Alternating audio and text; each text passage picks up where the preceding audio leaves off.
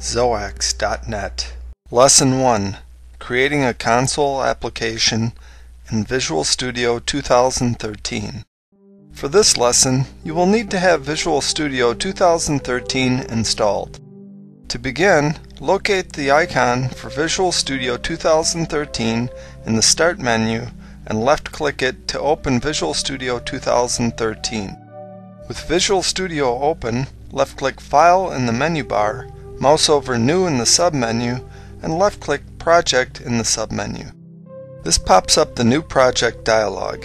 Left-click Visual C++ under Templates in the left-hand pane, and left-click Win32 Console Application in the center pane.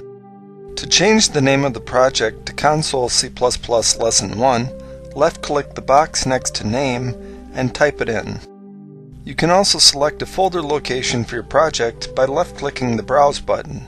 When you are done, left-click the OK button to go on. This will bring up the Win32 application wizard shown here. Left-click the Next button to continue. That will take you to the application settings, where you should left-click the checkbox next to Empty Project and left-click the Finish button to create the project. Now you should see your new empty project open like this. We want to add a code file. To do this, left-click Project in the menu bar and left-click Add New Item in the sub-menu. This opens the Add New Item dialog.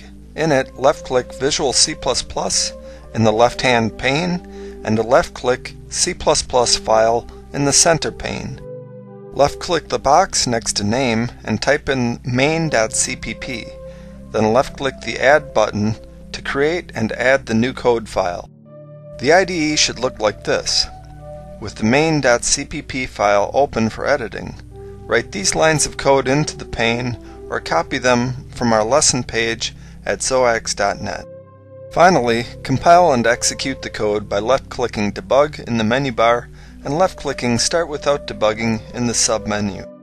You might see a dialog asking you whether you would like to build the program. Left-click the Yes button.